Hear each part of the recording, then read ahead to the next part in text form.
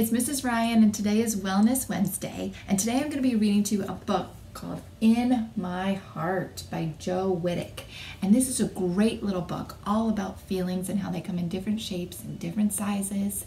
And I thought this would be a great book to read today because of everything that's going on in the world. I have a lot of students tell me as though they feel like they're on an emotional roller coaster, where some days they feel really strong and optimistic and happy and healthy, and other days they feel really sad and frustrated or upset and angry.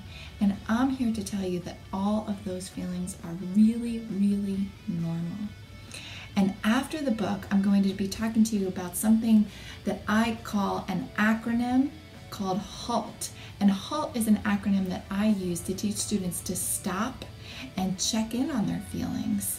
And you would think that this would be something really simple, but you'd be surprised at how often we ignore our basic needs. So let's get started.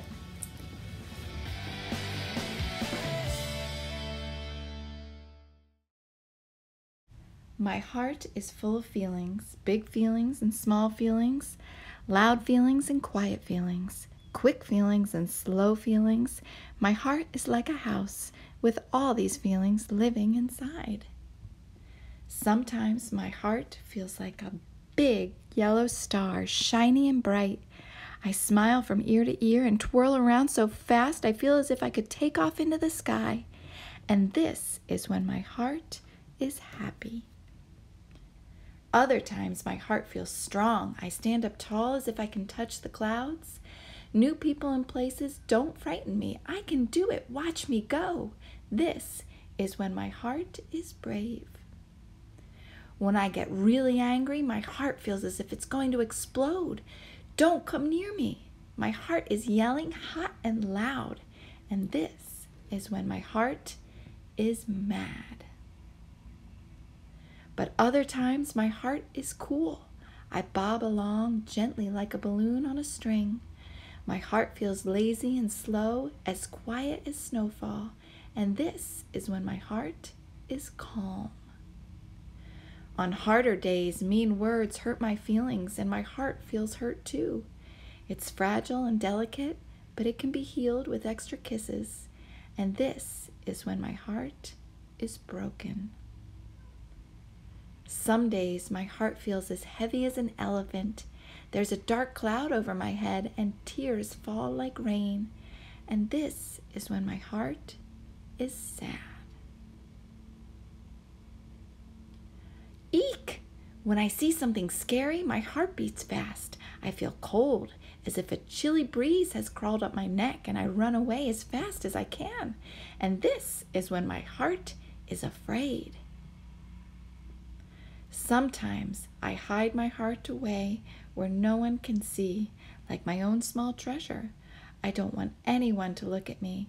Safe on my swing, I can watch the world from up above. And this is when my heart is shy. My heart can feel so many feelings, and yours can too. Today, my heart is proud. How does your heart feel today? So the next thing I want to discuss is an acronym that I talk to a lot of kids about, and it's something called HALT.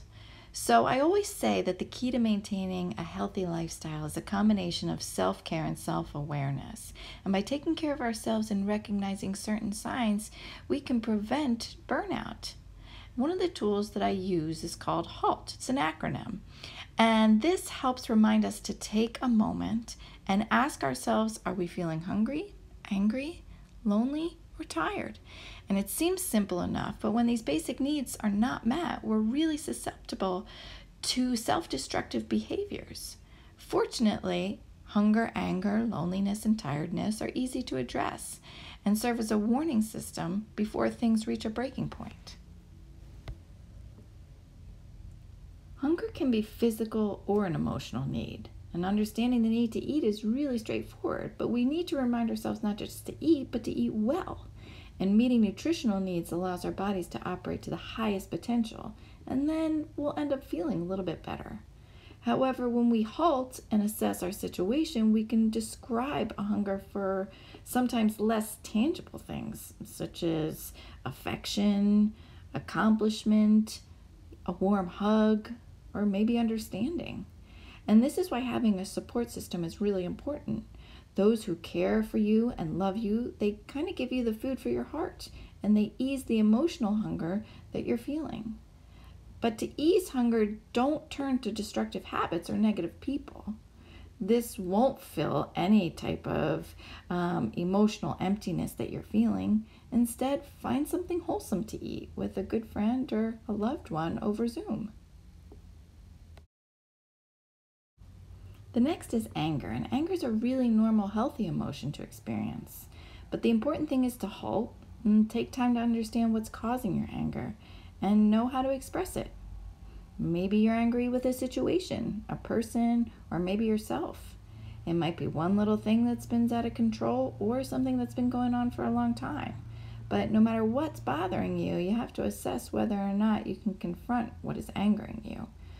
Calmly talking to the person that you have an issue with or fixing the problem that you're having can be really helpful. If what is angering you is out of your control or you aren't ready to confront the issue, try to express yourself in other ways. Maybe exercising, yelling into a pillow, maybe clearing out some of your room or space to feel maybe a physical type of calm. Creative projects, maybe such as painting, singing, might even be a really good way to help with your anger. Or meditation can be a great way to calm yourself anywhere at any time. But really talking to someone who isn't involved in the situation can be really useful too, like your counselor. But regardless of how you take out your anger, make sure you acknowledge it and reflect upon it, because it can cause so many things, and it's important to release it in a constructive, not destructive way. The next is loneliness, and loneliness can occur when we're by ourselves or even when we're surrounded by a lot of people, but these days we seem to be a lot more alone than we are surrounded by a lot of people. We isolate ourselves when we don't feel like others can understand us, withdrawing into ourselves out of fear or doubt. Being alone is kind of a self-imposed situation. If you're feeling lonely, you should halt and ask yourself if you've reached out to anyone lately. Your counselor, your mom, your dad.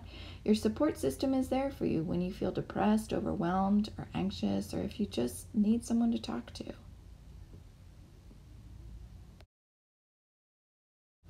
The next is tiredness. And tiredness can really take a toll on our bodies, our mind, and our spirit. And before our quarantine, we are super busy. And after quarantine, while we still may be at home a lot more, it's really common for us to still experience tiredness. However, running on low energy compromises your ability to think and our capacity to cope, really. So taking the time to halt is really important when you're tired. We really need to satisfy the physical need to sleep, rest, rejuvenate. It's critical to keeping healthy, physically, emotionally, and spiritually. So be really mindful about those video games and those screens that you might be watching late at night, because those can really disrupt our sleep and definitely increase our tiredness. HALT can really serve as a reminder to all of us that we need to take care of our basic needs every day. And for those who are stressed or overwhelmed or frustrated, paying closer attention to your feelings will help you. So take a moment each day to check in with yourself and ask yourself, am I hungry, angry, lonely, or tired? Honestly assessing how you feel really only takes a minute, and doing so will make the everyday stress of life easier to deal with and help you maintain a healthy lifestyle. So hopefully this was really helpful for you. And I hope you guys have a great Wellness Wednesday and take care of yourself.